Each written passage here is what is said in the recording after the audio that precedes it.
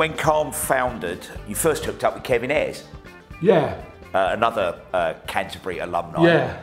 So that must have been quite an eye opener, though. Yeah, it was very fortuitous. That was the day after, because I'd met Kevin. I'd already met David Allen at this. There was a meeting point we all had at the flat of someone called Lady June. Oh, right, in yes. Maida Vale, and I used to hang out there a lot with various other Canterburyites. And the day after I decided to stop Carl, I got a call from Kevin saying, "Do you want to come and play with me for a bit?" And I said, "Yeah," because his previous band had lost their guitarist because he'd gone to make a solo album. And his name was Mike Oldfield, and the solo album became Tubular Bells. So yeah, I jumped into Kevin's band. I played a bit on his album Banana Moor, and then we went off. We did the UK tour and then a very long French tour. And it was during the course of that long French tour that firstly I met my long-time partner Miquette Juridi, and secondly I sort of like switched to Gong. Yeah. The process of osmosis. I just sort of gradually drifted away from Kevin's orbit into the Gong orbit. It was an irresistible move, actually. So, I mean, now Gong were obviously known for, they were sort of a hippie collective living in France. Almost, I guess it was almost like a commune, was it? But clearly a very creative sort of setup. Well, it was, it was kind of economic as well. It was the most economic way to keep the band together, all in one place, in this fantastic house in a wood with a great rehearsal room.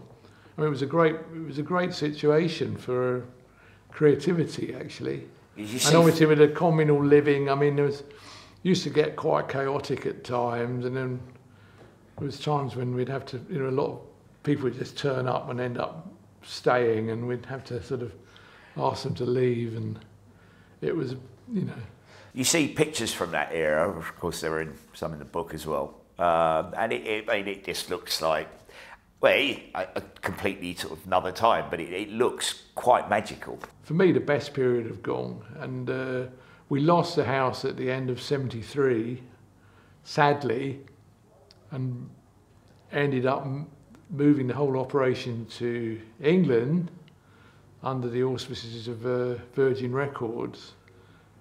That was fine, we kept the band going and we still kept producing great stuff, but I felt we lost something when we left France. It was really special in France.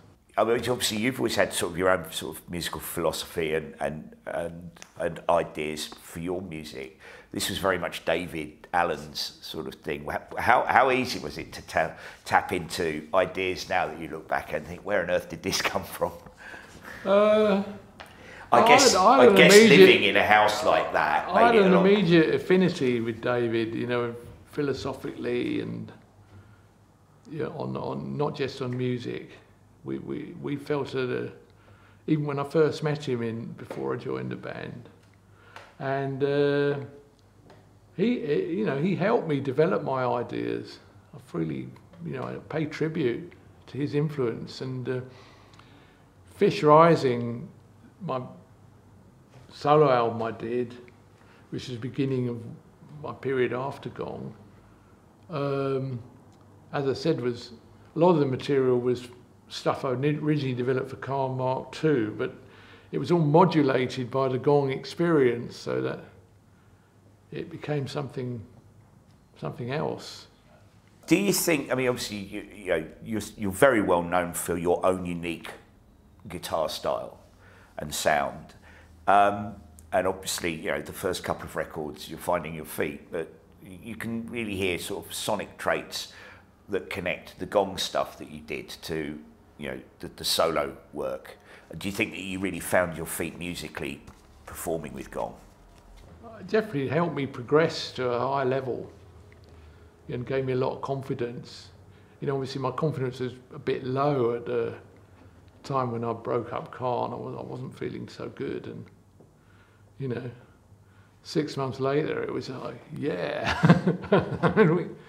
I mean, you know, without sounding sort of, you know, conceited or anything, there were quite a few periods with Gong. We felt we were just sort of producing just the most amazing stuff, you know, like, you know, we felt this is really the place to be. This is just fantastic. We were sort of throwing ideas about, and I don't know if I'd been up all night or I woke up really early one morning, and I just had this riff came in my head. I went, wow. And I thought, I tried, don't forget it. And I tried writing it down in a sort of little hieroglyphs. And then I rushed to get my guitar and wow.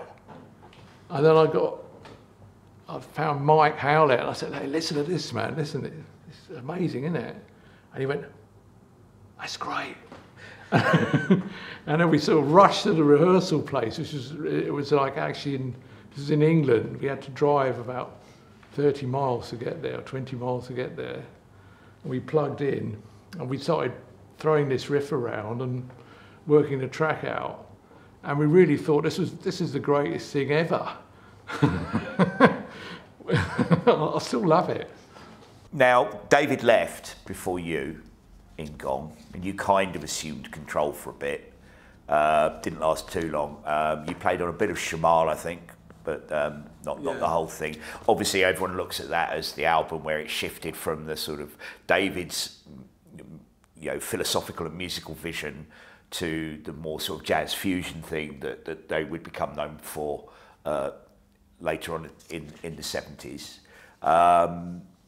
I'm assuming that, you know, once David had gone, you felt that, you know, you just didn't feel comfortable to sort of to lead Gong because it had been very much his. Unfortunately, when it went through some real problems at the end of '74, beginning of '75, I was away finishing Fish Rising, my solo album, which I saw very much as a sort of equivalent to David's earlier solo album, Banana Moon. It wasn't like me striking out on my own. I just thought it was a sort of, you know, a good companion to what we were doing in Gong. Gong was still the main thing.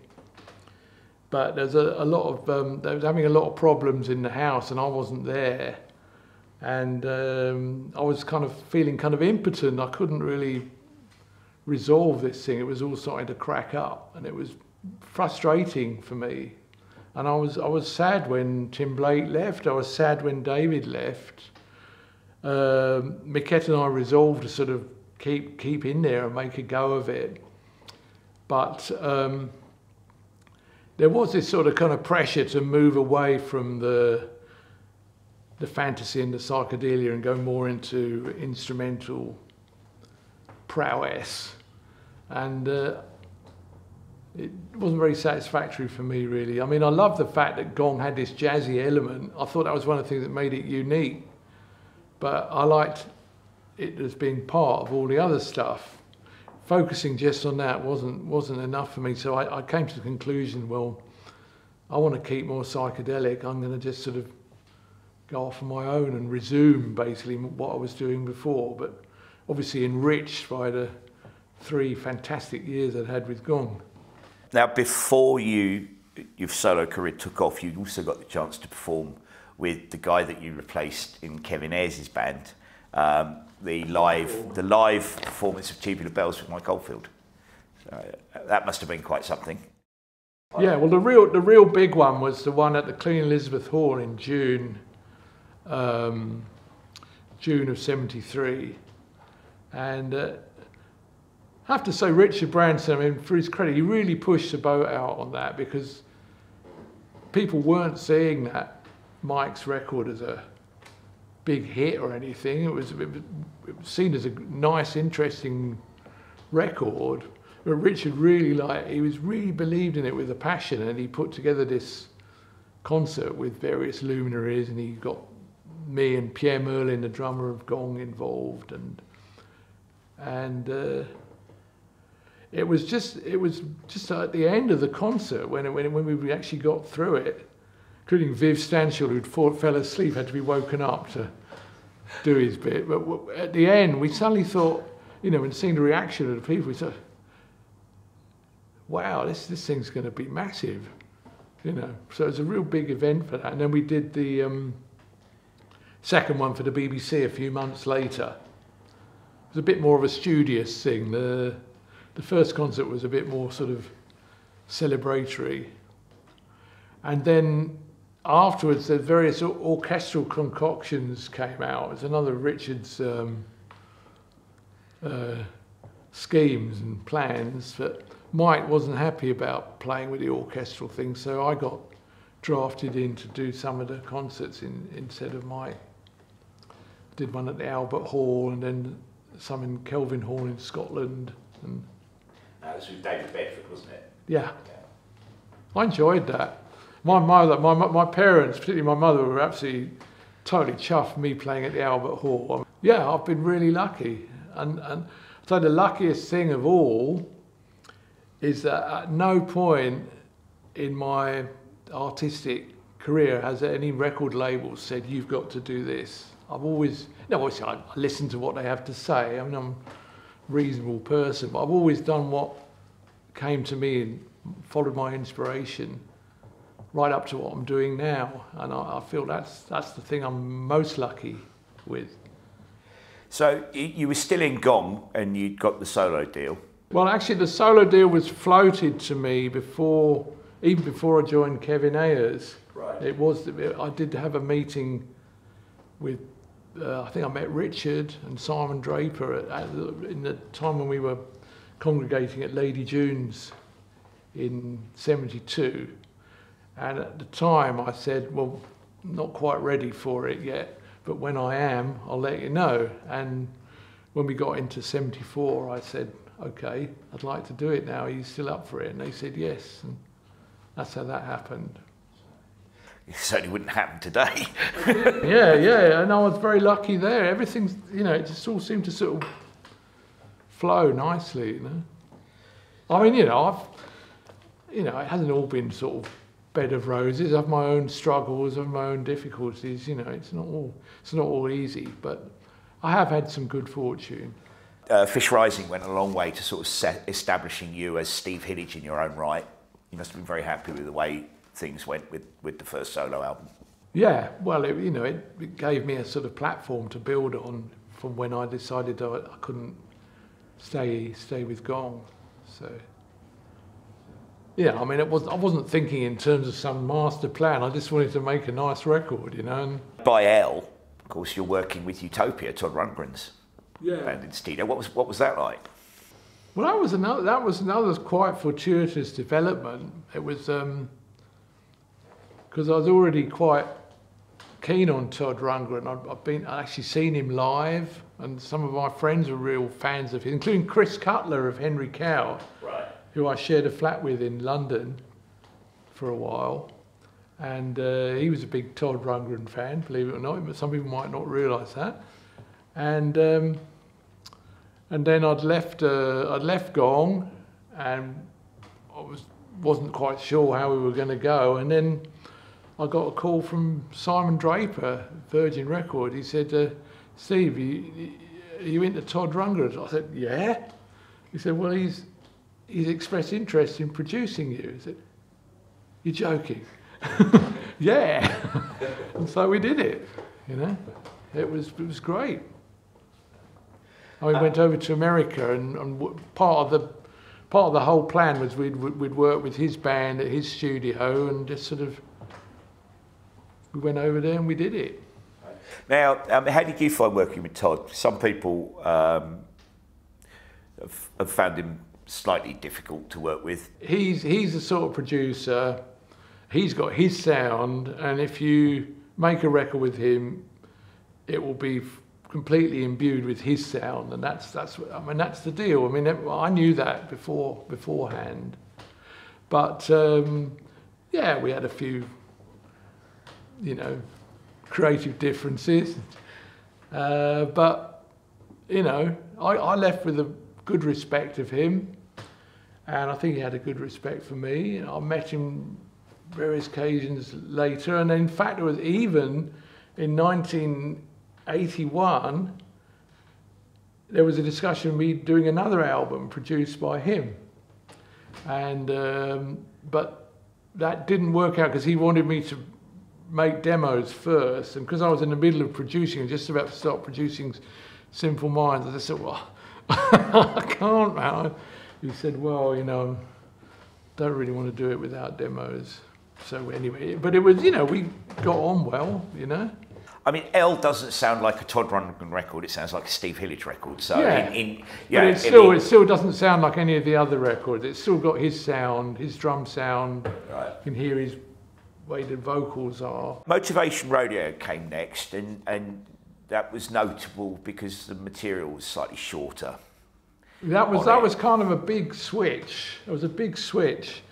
It's quite a long story how we got into that, but it was we got into a kind of roller coaster ride with this because Elle was quite successful, and but at the same time I developed a strong friendship with a gentleman called Tony Andrews, who is building a PA sound system builder, and he's now very celebrated because his company's called Function One, a very big company. Now, before that, he had a company called Turbo Sound, and I used to go down to his place in Surrey, where there was a rehearsal studio, and he's really into funk, and we used to have these parties where he set up these systems and have a party with funk records, like a sort of like a pre-rave rave.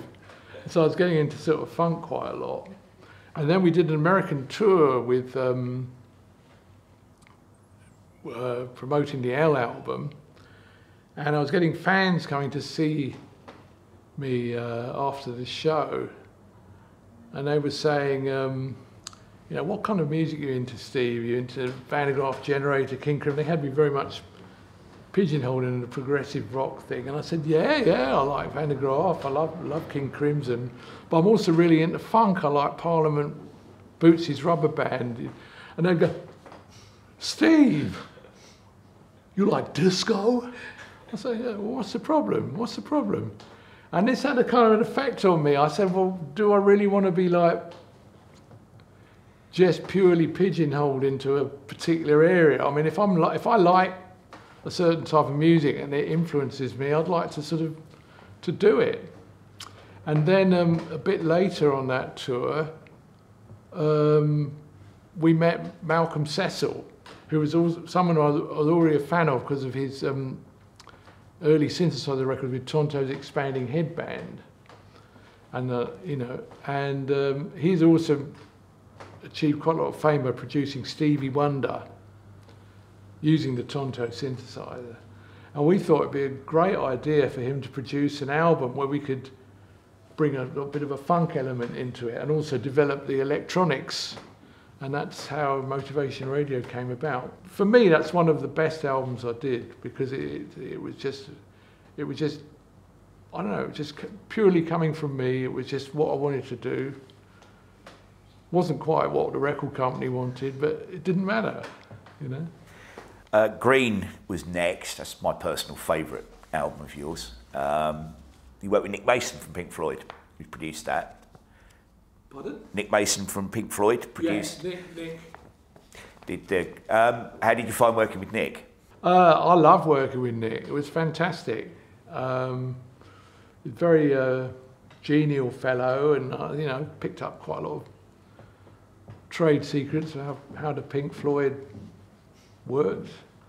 And but I was very quite blessed by having the experience of being produced by three very different but very notable producers. There's Todd Rundgren, Malcolm Cecil, Nick Mason, and I've always felt that gave me a very good grounding for when I became a producer myself.